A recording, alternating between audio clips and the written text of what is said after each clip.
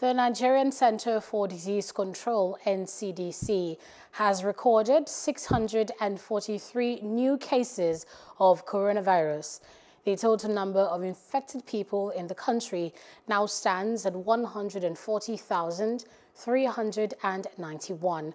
Nigeria continues to report a trend of steadily declining active cases for the second day after the active cases dropped below 1,000 mark for the third time since January.